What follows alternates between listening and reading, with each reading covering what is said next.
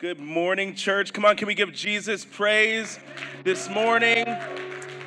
Come on, it's 2022. You made it to another year. Let's give him a praise only a king is worthy of. Amen.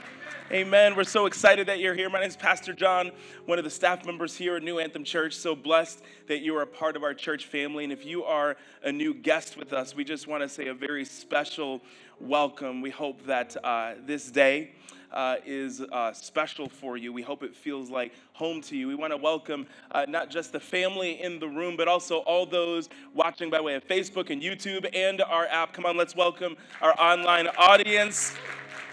Amen. We're so excited that you're here as well. And we have another guest in the room, and that's our Journey Church family as well. We're so excited to be doing life with you together and doing church together. Did you all have a great holiday season? We hope you did. We hope you did. God brought us to another year. And I have an announcement, and that is, you know what? I have a prophetic announcement. Here's this prophetic announcement, and you may even think this might be borderline prosperity gospel. This might be borderline feel-good gospel, but here is my word to you. This year, 2022, will be your absolute best year. 2022 is shaping up to be your best year if it's your best year spiritually. 2022 will be your best year if it is first and foremost your best year spiritually. Now, some of y'all got bent out of shape because you were like, I hope he was going to speak prophetically to my finances and my financial goals or what I'm wanting to do with work or the lake house that I'm trying to buy up north. That's not what I'm talking about. God cares about those things. Those are all absolutely fantastic. But first and foremost, the King of the universe cares about your soul. And this year, for the health of your soul, for the health of the state of your soul, can be your absolute best year if it's your best year spiritually. This is my word for you today, church. Man, I'm fired up. This is what happens when I don't preach for a couple weeks. I come back and just like, it's going to be a problem. I'm just letting you know right now. We're jumping back into our series called Power of Love, and I absolutely love it. This series. I know we went away from it a lot longer than we had planned on originally, and there were some things that God was wanting us to communicate in the context of our generosity. I want to remind you, as always, we have this one last week left of our legacy offering, and there are so many, even key people that have been with us since the beginning that I talked to even a couple days ago, and they're like, oh yeah, I still have to put in the legacy offering. So I'm like, you know what, we're going to give it one more week. We're going to just, I know we lost a week because of the power outage, so we have this week, and I believe we're going to have an amazing announcement for what God was able to raise in this offering and all the amazing things we're going to be able to do with it. So many incredible things we're so excited to share with you next week, so it's going to be a special Sunday. I'm not going to talk too much about where we've been. I really want to talk about where we're going in our text today. This is Paul's letter to the church of Thessalonica, and I want to encourage you to go online to check out our series. Go ahead and watch the first couple of sessions on this and talks on this topic to really figure out where we've been and where Paul has been. Today, Paul is kind of shifting gears, and whereas he was talking about the state of this present early Christian church, he's now looking ahead. And he's talking about days that are to come. We're talking about the day of the Lord. And Paul is looking forward for ultimately to give us some encouragement as a church, to even wake us up as a church.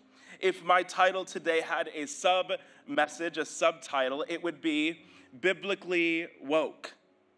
Come on, turn to your neighbor, to your right or your left, to say, stay woke. I just ruffled some feathers in the room. They're like, is this okay to say? Allow me to be provocative for a moment, friends. Christians are sleeping. Christians are asleep. The Word of God says, wake up, O sleeper, rise from your grave. Christ will shine on you. It is the heart of God, the intention of God, the energy and the zeal of God that the followers of God would be people that are awake and alert. This is where Paul is going to be going in our text. Now, I know culture has tainted this word, just like culture has tainted the symbol of the rainbow, just like culture has tainted praying in schools. Culture has tainted so much, and I understand the angst that we might have with that word, and yet I am not going to be controlled by any way that culture has tainted any kinds of word. I'm going to redeem the word this morning because we're called to be awake and alive in Christ. Paul, in our text today, is talking about the day of the Lord. Now, we don't know. There's so much theological debate on this idea. Is this when Jesus returns? Is this tribulation? Is this the end of all things? Is this something that happens prior? Is it a combination of the three? It doesn't really matter. We need to know this. It doesn't really matter. That's not really the point of where Paul is pointing to. At some point, there's going to be an end of all things. At some point, the Lord is going to have his day and have his way.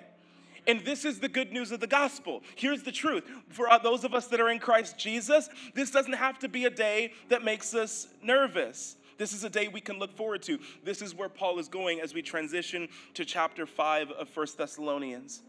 The world, friends, that we're experiencing right now, today, in 2022, is full of uncertainty. Amen.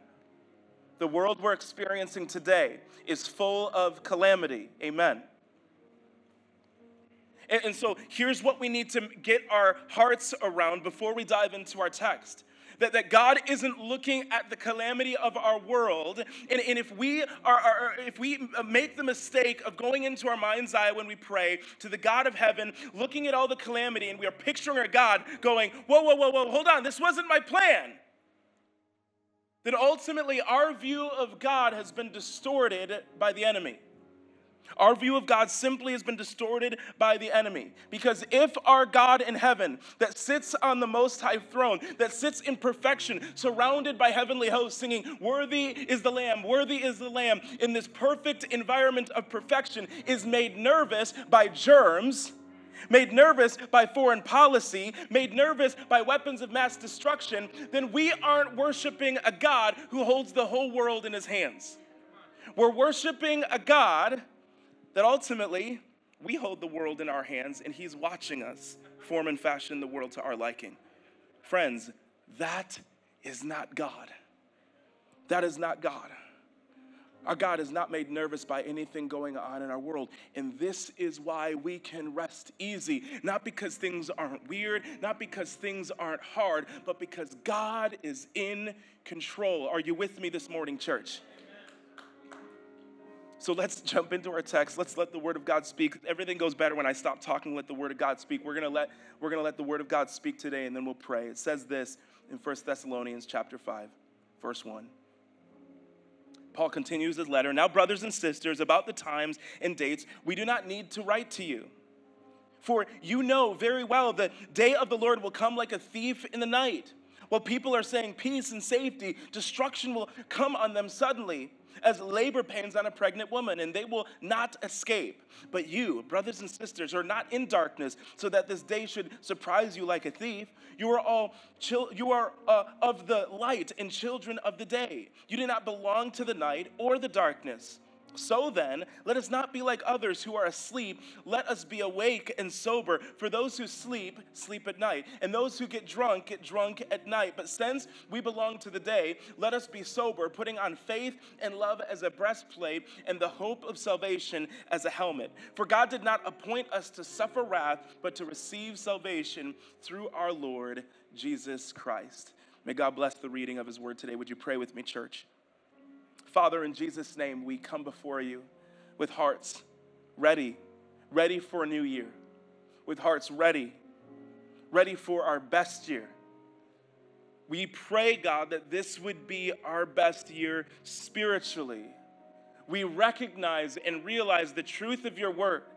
Truth that would say to us that this year should have deeper relationship with you, deeper relationship with others, deeper times of study and meditation, and a deeper place of worship.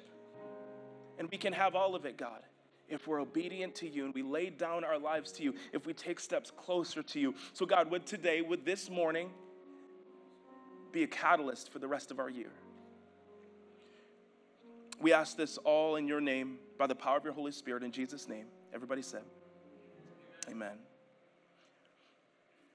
I want to build some context for where we're going today. And Paul really sets a very specific tone when he starts out in verse 1. I want to look at the first 3 verses and kind of take them apart, kind of half by half. So when you look at the first 2 verses of Thessalonians 5, it says this: Now, brothers and sisters, about the times and dates, we do not need to write to you. But Paul is pointing us to a truth. He doesn't know the hour Christ's returning. He doesn't necessarily know what it's going to look like. That's not what he's really writing about. He says, for you know very well that the day of the Lord will come like a thief in the night. It will come suddenly. It will come surely. People have read this and said, Jesus is for sure coming at night. I'm just going to sleep with one eye open. No. This is an analogy. This is an analogy. This isn't saying Jesus is going to come at night. It's Jesus is going to come like a thief, because thieves come at night and while people are sleeping, while people are unaware. This is pointing us to an analogy that Paul is going to be carrying out through the rest of our reading as we take it apart verse by verse today.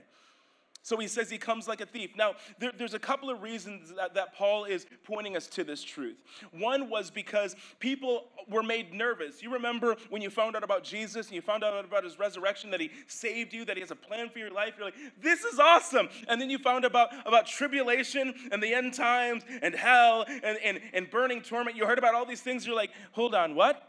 Like, can we go back? Like, I want to hear more about Jesus, but also like, wait, hold on. What's going on here? And we wanted to know about this. We wanted to know about the rules. And many of us want to know the rules so we can follow the rules, but some of us also wanted to know what we can get away with. I think Paul knew both of these tendencies. But there was also another truth that Paul was pointing to, and it's a truth found in the book of Ecclesiastes, where it says that he has set eternity in the hearts of man. In other words, there's something written on every single one of our hearts. There's something inside of every one of you, inside of me, that is to be known by God, to be wondering about the deeper things of God, because God has set eternity in the hearts of man. See, Paul knew mankind's propensity and leaning towards these wonderings. Like, hold on, what's going on? When's Christ returning? What's the rules? Am I going to burn up? Like, if I'm too bad, what happens? Like, what's going to happen? He knew there were going to be these wonderings, and he's saying, listen, I don't have all the details, but Jesus is going to return.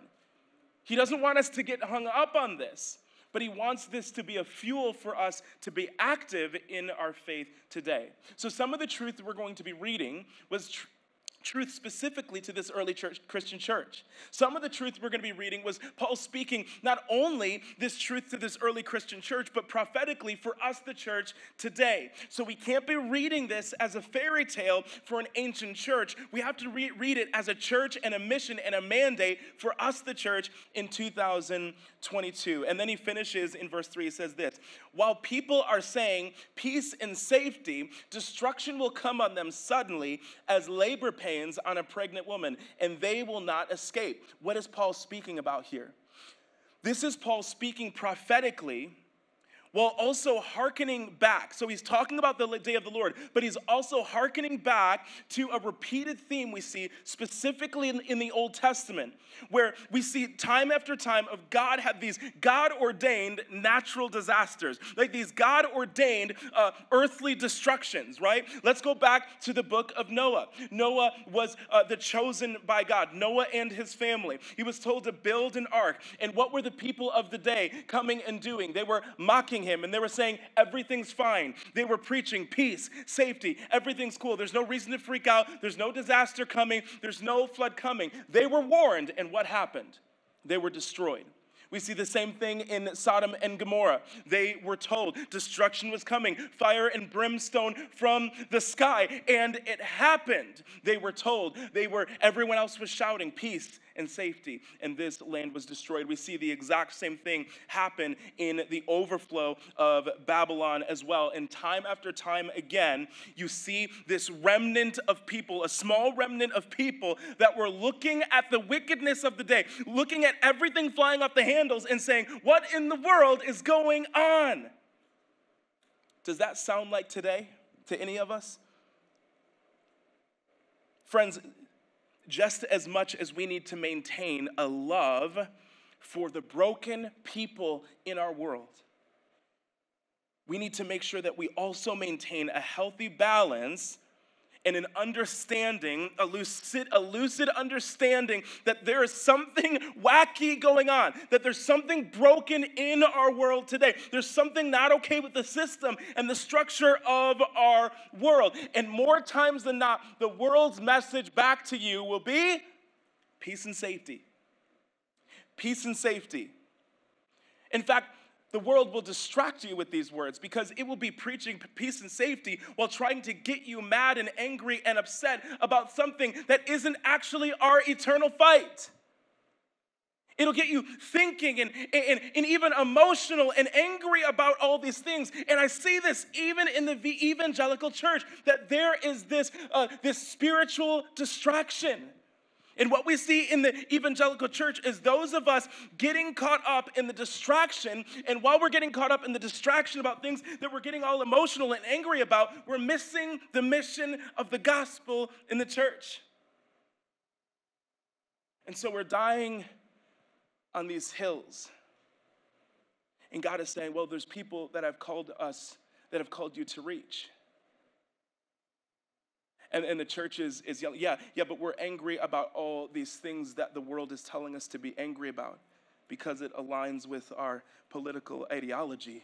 And Jesus is saying, I came to supersede all the current ideologies of the world. And I'm supposed to establish inside the vehicle of the church the way things were supposed to set up to work. And the way things are supposed to set up to work are inside of this thing called Christianity, which means walking with me, which means you may think this way, your mindset may be this way, you may lean this way, and yet everything has to be filtered through the lens of Jesus.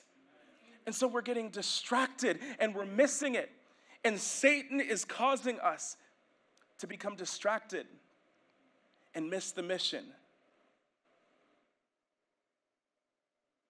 He continues on in verse 4, Paul does. He says this, but you, brothers and sisters, are not in darkness so that the day should surprise you like a thief. You are all children of the light and children of the day. We do not belong to the night or to the darkness. And so Paul now is starting to create distinctions. He's starting to create teams, categories. He's saying there are those that are in darkness of night, there are those of the light, and there are children of the day.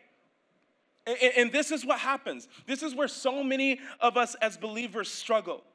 Because many of us, we love Jesus, we have a relationship with Jesus, and we struggle with something called a duplicitous life. We have this duplicitousness in our life, and let me explain what that is. When I got on fire for Jesus, and I was saved at a young age, and I started serving in the church really early, and I remember being like late high school, just out of high school, and I was ministering, and I was pastoring, I was doing all this stuff like right out of high school, and I was preaching all of these things that I wasn't living out in my life. And in my life, I was struggling and I was wrestling and I had these behavior issues and forgiveness issues and lust issues and all these things that I was wrestling and struggling with. And yet, when I would get in front of students, I'm like, hey, you guys shouldn't be doing this. And on some small level, maybe you've wrestled with that same thing. Like you're known. People look at you. You're a Christian. You're a follower of Jesus. And yet you struggle. You wrestle with the same things. And you go back to the same old behaviors. And let me tell you, one of the greatest and most consistent deceptions I see the enemy doing in the evangelical church. We forget the truth of 1 Thessalonians that Paul is pointing us to. That you are a child of light. And the deception that the devil does is he convinces you that because of the sin that you're struggling with, you're not actually a child of light. You're a child of darkness masquerading as a child of light. The devil flips the script of Jesus.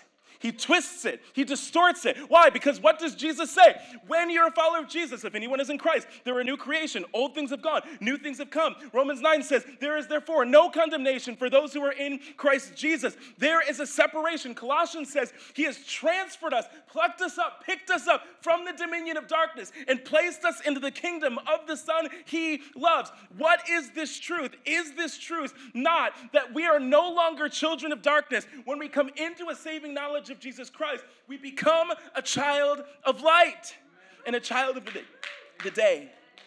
Now, this is what gets twisted. When we continue to struggle as children of light, what we're actually doing is we're masquerading as a child of darkness. We're going back to the old us, the old closet that was locked away, that Jesus locked away. We're breaking back in, and we're putting on our old behaviors, and we're putting on our own old masks, and we begin to masquerade at what we used to be, what we used to walk in, the way we used to talk, the way we used to behave before Jesus got a hold of us. And Satan convinces us it's the other way around. This is, friends, the great deception. We move on to verse 6. He says this, I want to set up camp there and preach for the rest of the time. I can't do it. So then, he says, let us not be like others who are asleep, but let us be awake and sober. So he starts to give descriptors. So how does a person of the night and darkness operate? How does a person of the day and light operate? And he's starting to give us some descriptors. Those who are of the light are awake. Let's talk about being awake for a second. Well, here's what's interesting. Just like it's necessary, when you're trying to stay awake physically, it's necessary for at least most of us to have a stimulant, a.k.a. caffeine. Can I get an amen, coffee drinkers in the room? Thank you very much. There was a lot less of you than I thought. They're like, no, I drink tea. Okay, it's fine. It takes a stimulant. And just like it takes some kind of exterior stimulant for us to stay awake physically, we need to know, even as followers of Jesus, it takes a stimulant to stay awake spiritually. And the stimulant given to us, already set up by the God of heaven, is the Holy Spirit. And one of the functions of the Holy Spirit is to stir things up in you, to awaken your soul to a new reality. How do we know this?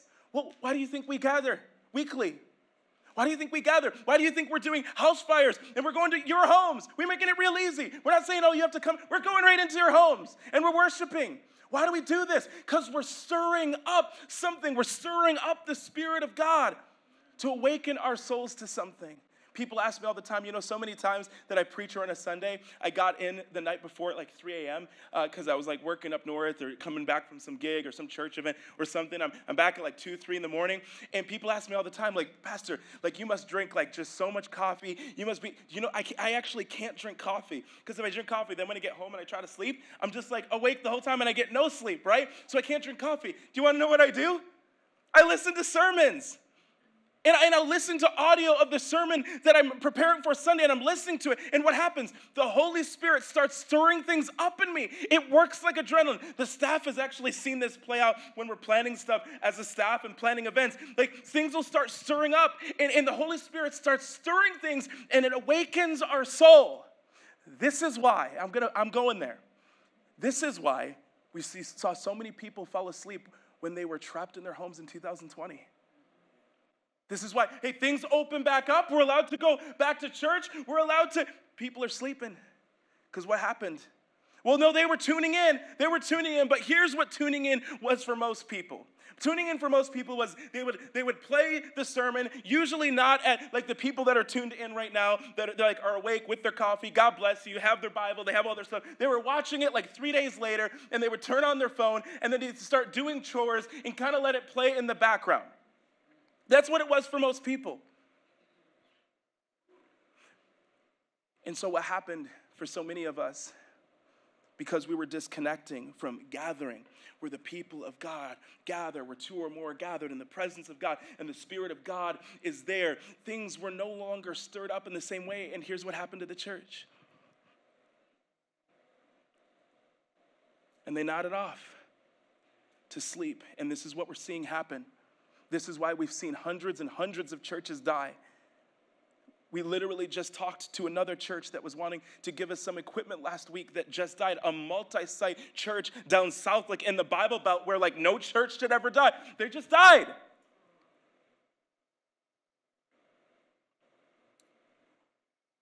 Because it takes consistency. It takes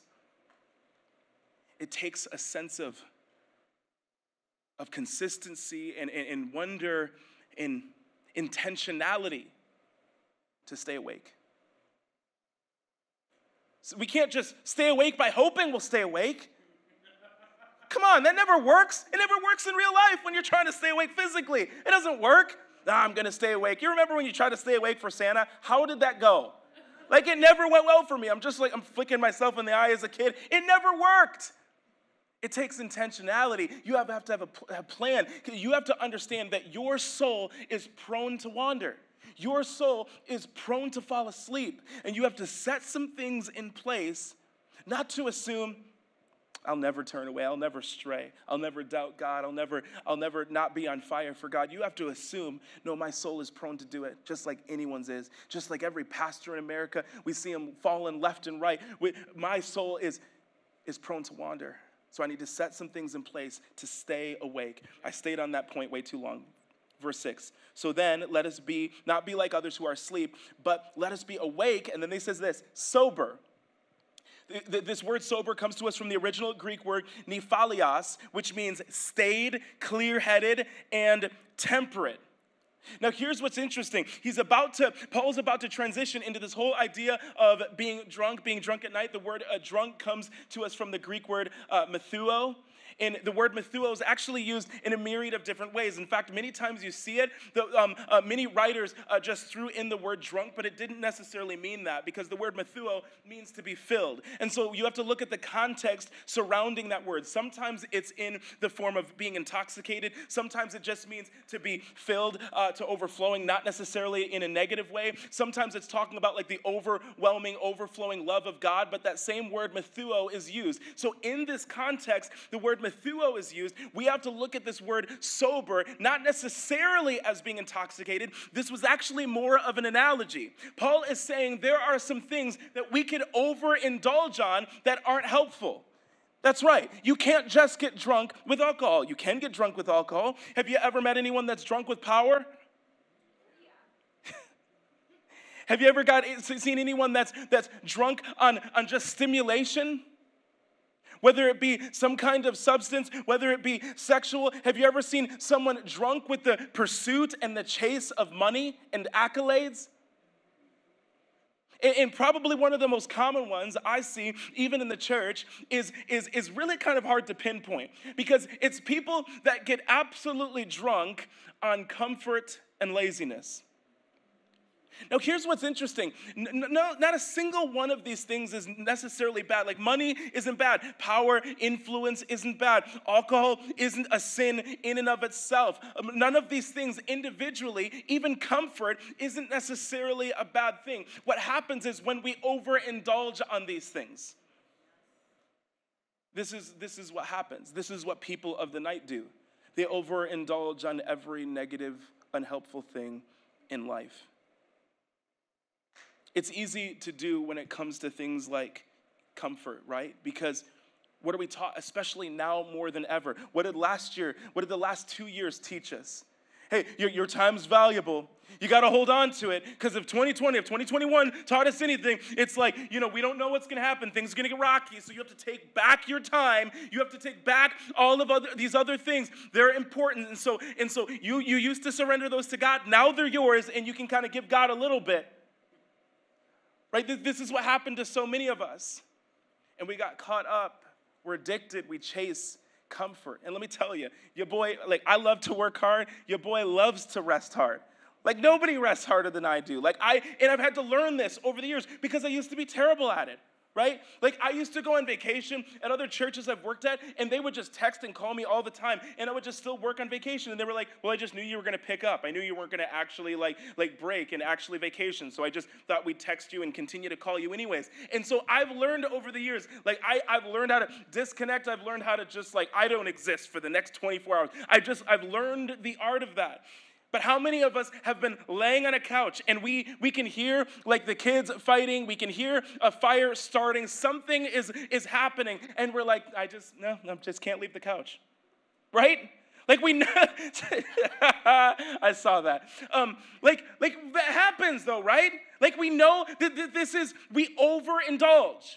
Like we know what we should do. We know what would be better. We know what we are called to do. And yet sometimes just a night to ourselves sounds like something better, regardless of whether we know God's calling us to go to this or to that or to small group or to meet with someone or to reconcile with a family member or whatever. What's most comfortable for me, it's a very hard thing to pinpoint.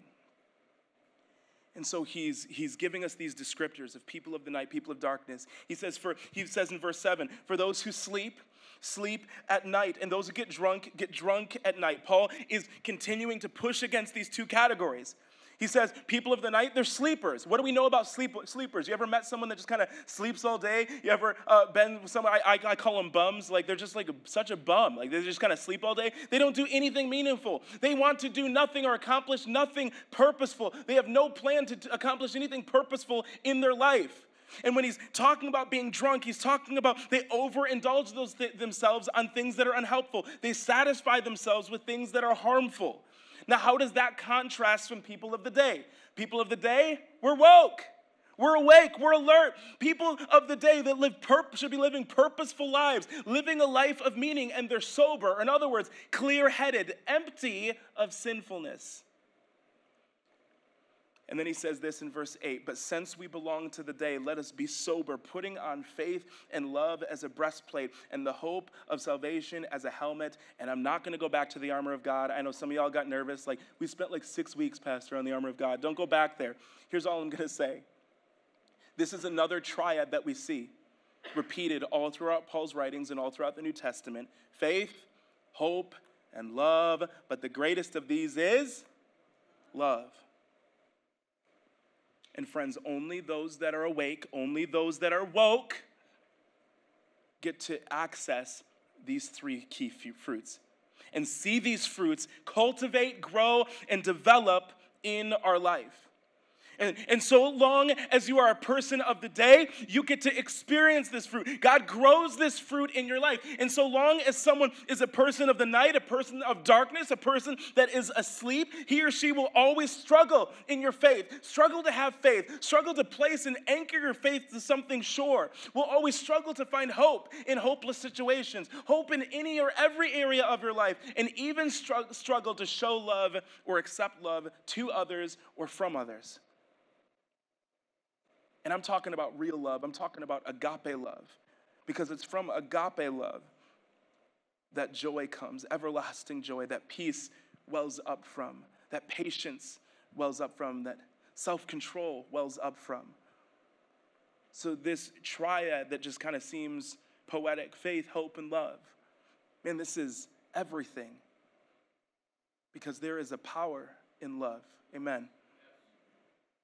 Let's close things out this morning. In verse 9, it says this, for God did not appoint us. I love this. This is how he finishes. Friends, this is where I place my hope.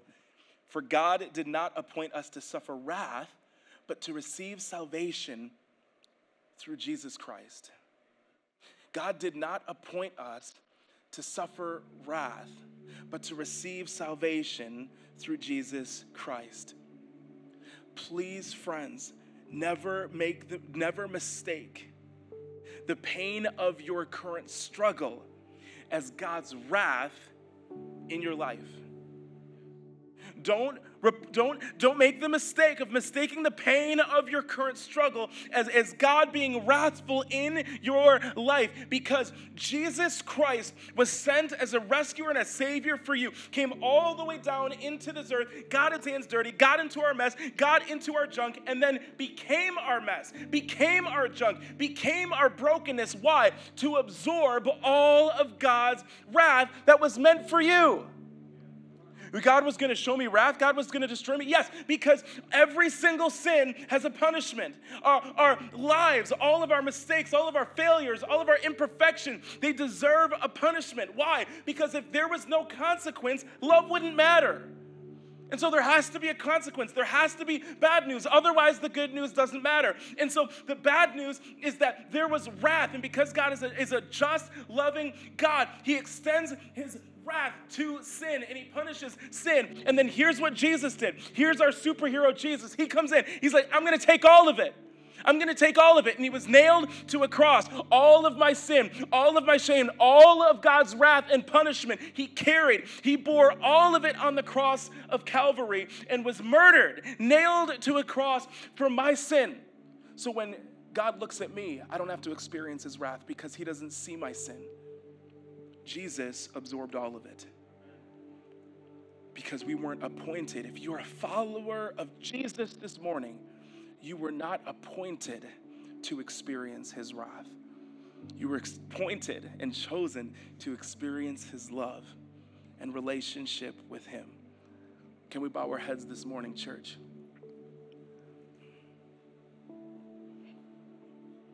I just wonder this morning who's been wondering and wandering, maybe struggling in your faith, struggling with the idea that you've fallen out of God's graces, that thinking that you're a child of darkness, masquerading as a child of light. You believe that lie of the enemy when the Bible declares to you that you're a child of light if you've placed your faith, hope, and trust in him, and you just need to stop going back to those dark behaviors. I wonder if you need to experience freedom this morning. I wonder if you need to experience forgiveness. I want to give you that opportunity. Maybe you're here today. You would say, Pastor John, I need to be set free. I need to be set free from myself, which I can promise you, friend, is the greatest news in the universe, to be set free from yourself and your own toxic way of thinking, your own mindset, your own struggle. I need to be set free. This downward spiral that I'm on, this negative, toxic part of my life, I'm ready to cut it out. If that's you today, with all our heads bowed, all our eyes closed, I'm going to ask right now, you just lift your hand in the air right now, wherever you're at in the room. Yes, I want to be set free. Yes, anyone else? I want to be set free. I want to be set free. I want to be set free. Yes, awesome. Yes, God sees that hand. Let's just take a moment over the next little while and just pray, talk to God, do business with God. Say, God, I give it to you. I give it to you. I know I've said I already gave it to you. I surrender it to you. I'm laying it at the altar. I give it to you. I don't want any part of it anymore. Declare over your life, you're a child of light. You're a child of light. It doesn't matter what you feel like. It doesn't matter what you did yesterday. It matters what you are. And if you've placed your faith, hope, and trust in Jesus, you're a child of light. You were not created to walk in darkness. There's no reason to go back to that old behavior, to that old mindset, to that old relationship. Just talk to God. God, thank you for saving me. Thank you for restoring me. God, come fill this emptiness in me. God, mend this broken part of my heart, this wound, this memory that I have every time I think back to it. My heart still hurts in the same way. God, heal that part of it, that part that I've been scared to give to you. The part that I'm even scared for you to touch because it hurts so bad. God, surrender. Give him that thing this morning, family.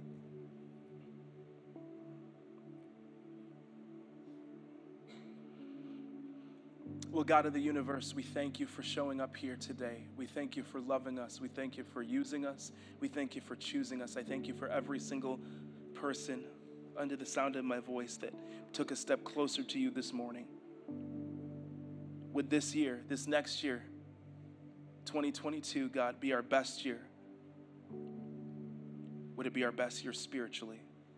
Would it be our best year because you are on the throne? We keep you on the throne.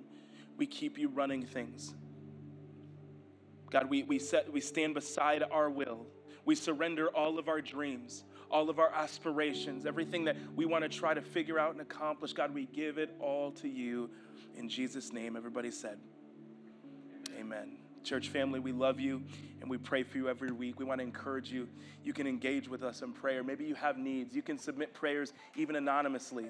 We want to encourage you to pray with us on our prayer app, or the prayer part of our app. We've been averaging 18 to 20 people praying for every single prayer, so it's really been encouraging.